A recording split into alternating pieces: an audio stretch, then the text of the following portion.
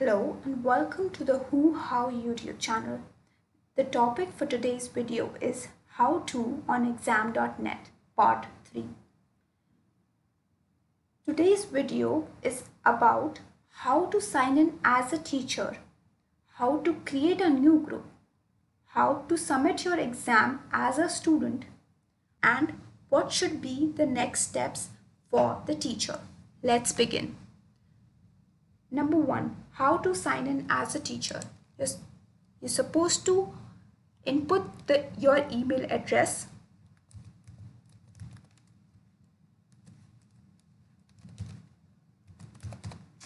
and then the password. Click on sign in. Now, this is the dashboard after signing in. Step 2, how to create a new group. To create a new group, go on this button, create new group. Select the title or write the title of your new group, say test 2, and create the group. The new group has been created. Now, you're supposed to enter the question paper over here. Go to new exam. Select the exam name. Go to use a PDF to upload the question paper.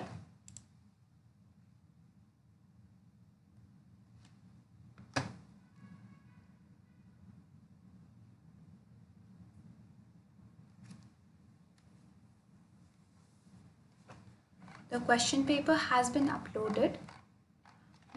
Go to close.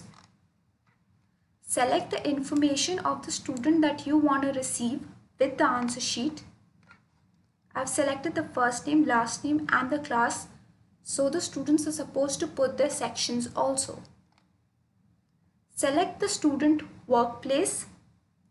I'm just going to select the writing area over here and keep everything the way it is and not touch anything else. Go to security, select on allow any browser, select the settings for the low security mode, select require an explanation but unlock immediately, and then create the exam. Now as you can see, the new exam has been created. This is the exam key of your new exam. As a teacher, you're supposed to copy the exam key and share it with your students. Now this is the student area. I'm going to show you how the student is supposed to enter the exam key and how are they supposed to submit their exam. Enter the exam key. Next, write your name.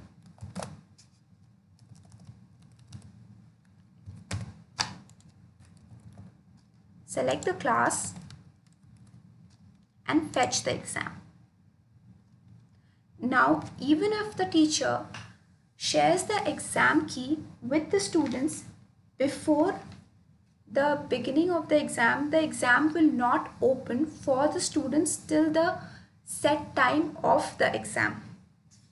Hence, this message will show on the student screen waiting for the exam to open. As soon as the teacher clicks on the open up for new students, as the teacher clicks on this option open up for new students, then the exam will be available for all the new students. Now you just have to click on this option begin exam and you can see the question paper over here and the answer sheet over here. Now I'm going to write the exam. Say I'm going to start with this. Please remember to put the correct serial number of the question paper.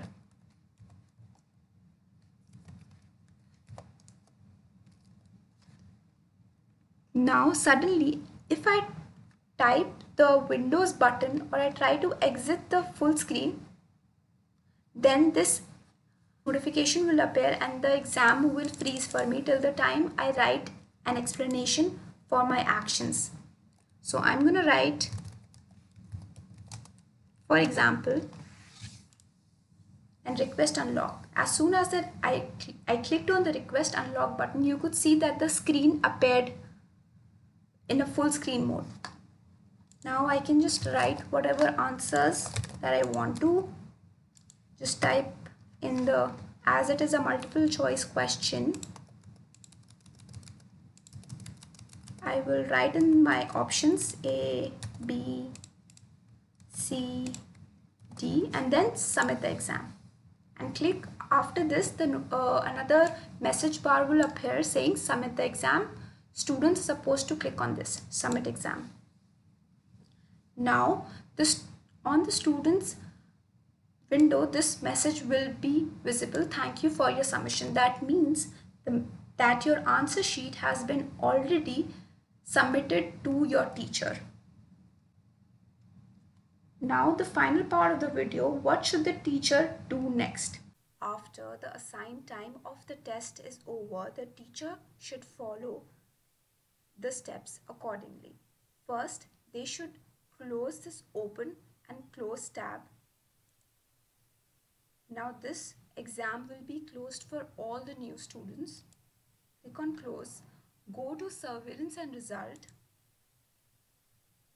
and then as you can see that 5 students have started the exam, namely 1, 2, 3, 4, 5. 3 students have submitted the exam. The students who have submitted the exam, a tick mark will show in front of their names and ongoing. That means 2 students are still writing the exam. So as you can see that who and how, first, last and exam.net have already submitted their exam. Hence this icon appears in front of their names and shows that student has submitted their exam. When I click on this student, it shows that the student is logged out. That means they have exited the exam. And if I click on this student, new exam, now the message shows that the student is writing and has connection to the exam.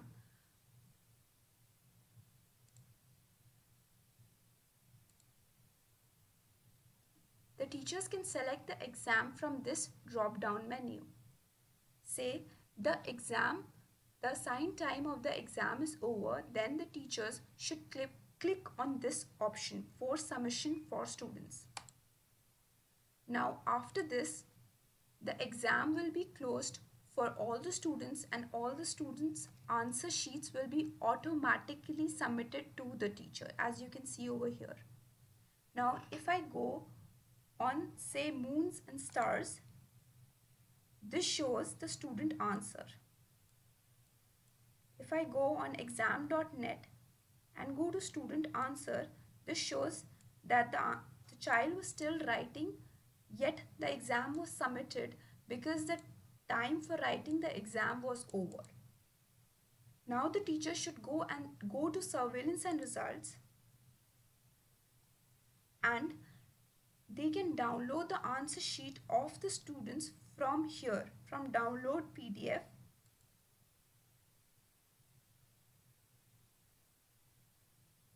Or they can download the answer sheet of the students from download Word files, or they can print the answer sheet of the students.